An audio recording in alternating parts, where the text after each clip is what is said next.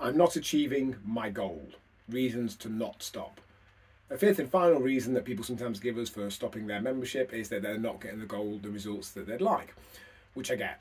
And often that's underpinned by a number of the things we've talked about over the last few days.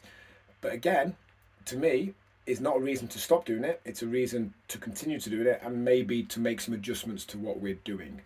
Because quite often when people express to me that they're not achieving their goal, there's often a relatively simple answer.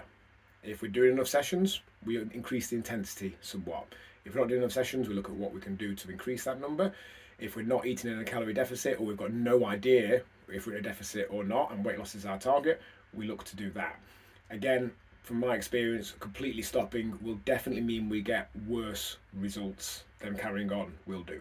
All that stopping does is it hides that parameters of perceived failure. It doesn't mean that we no longer have that failure, essentially. It doesn't mean all of a sudden we're achieving that result. We're probably going to be achieving even less. We're just hiding that away from us. That's the bravery almost that goes into setting a goal. It's creating those parameters, that definition of perceived failure.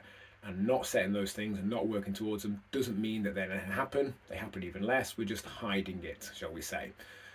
So if we're not getting results, let's just work towards getting at least sufficient results. Again, we're not looking to get you in the Olympics. We're looking just to make better progress than you would be by yourself.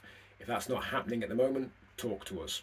I would say 99% of people who cancel having not got the results they want have gone head in the sand for at least a fairly high proportion of their recent time with us.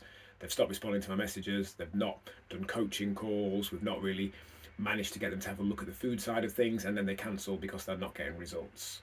So if we're not getting results, again, let's compare that to the lack of results we'd get by hiding from this, but let's also look at what we can do to get results, and let's work together to do that.